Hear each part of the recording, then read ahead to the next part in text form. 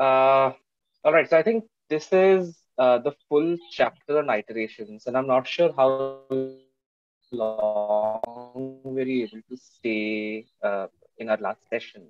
But basically, I had planned to divide this whole chapter into two parts. The first part focused on primarily on loops. So how do we, what's the basic structure of a loop? Uh, what are the different variations in a for loop? uh, how can Yes. we modify an existing object using a for loop? What are the different patterns? How can we use loops when there is an unknown output length? How can we use loops when there's an unknown output, like sequence length? And then we went into the differences between loops versus functionals and had a Yes. bit of an introduction on the Perl package. So I'll start from here today. We'll Yes. go over the differences between loops and functionals, and then take a deep dive into the per package and the map functions. What I'll do is I'll keep it pretty overarching. So I went through this chapter like a couple of times, and I still don't have a full grasp of the per package. It's quite complicated to master it, I feel. But I think going over this overarching abilities of this function and what we can do is really exciting. And I hope I'll be able to like explain some of the important features of the function. Yes. So yeah, so let's just get started. So the difference between loops versus functionals that we talked about is the in the previous session was that for loops are not as important in R as it is because it's a functional programming language. So we can wrap a loop in a function and call that function. So, for example, we were working with this data frame which had four different columns, and what we could do was to create this function called column underscore mean, where we were iterating across all the columns and computing the mean for all the columns in that data frame. Yes. So we could call this function call underscore mean, and we could get like all the means. The question was that what happens if we have to calculate the median now? And we saw that we could do something like call underscore summary, where we provide different functions, and it would calculate that compute that function basically. So we can pass on the value of the median instead of the function, or the value of the mean instead of the function. So these are really interesting ways to in which for loop can be manipulated to kind of iterate over different values as well as different functions. And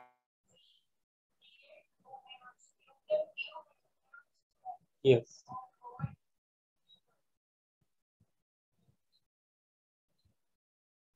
Hello.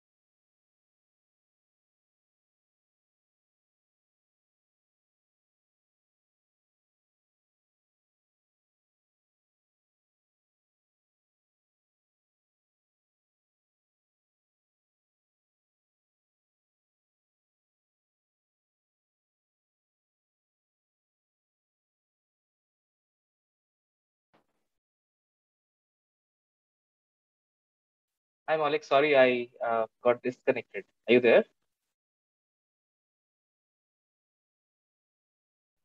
Yes, welcome back. Sorry, I have uh, internet connection issues, so I'll keep my video off. Hope that's okay. It's okay. It's okay. But you can share your screen. Yes, yes, I am. Uh,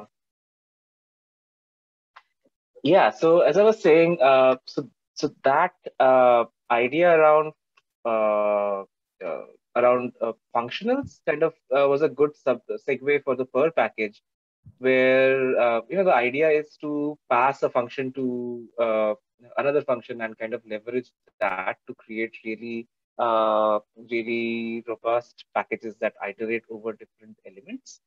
And we know that there are like the apply family of functions that can be used to do that. But the per package is far more robust and far more consistent. And we'll get into the per package right away.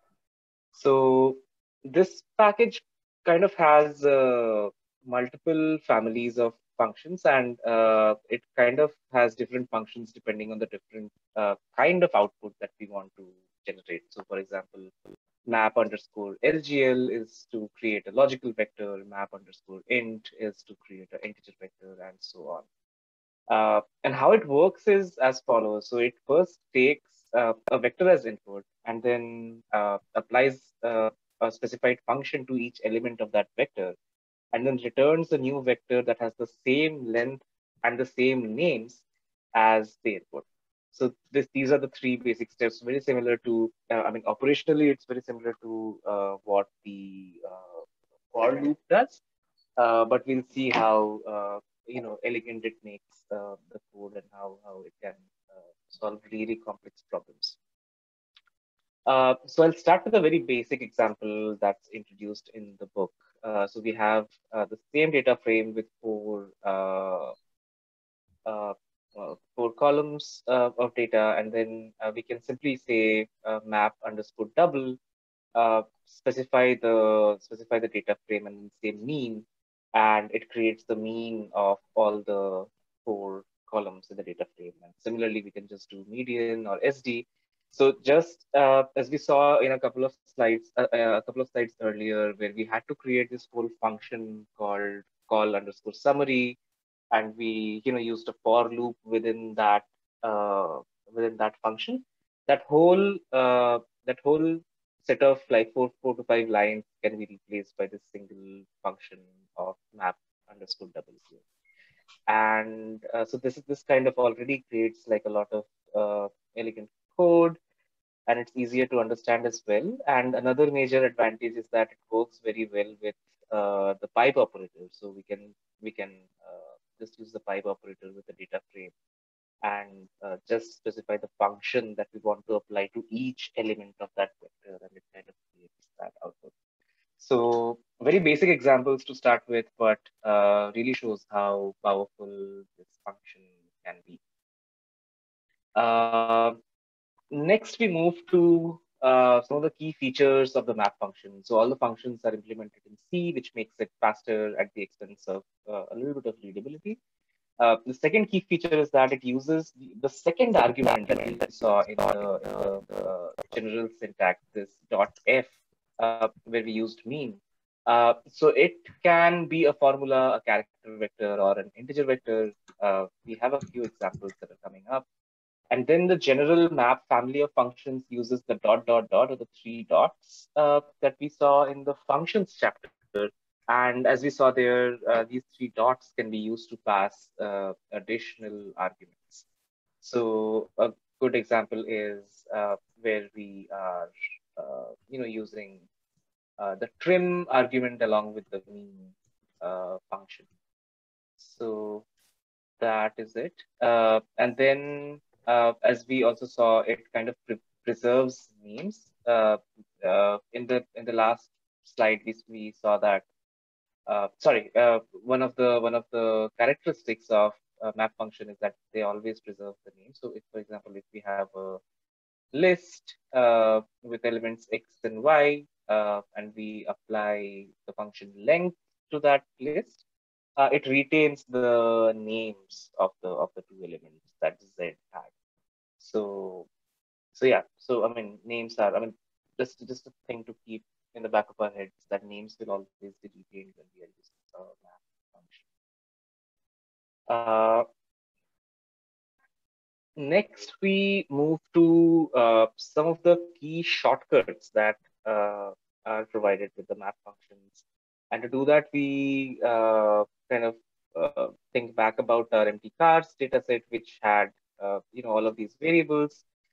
Cylinder type was one of the variables, so it could be type 4, type 6, or type 8. And the example that we are looking at is, let's say we want to develop a linear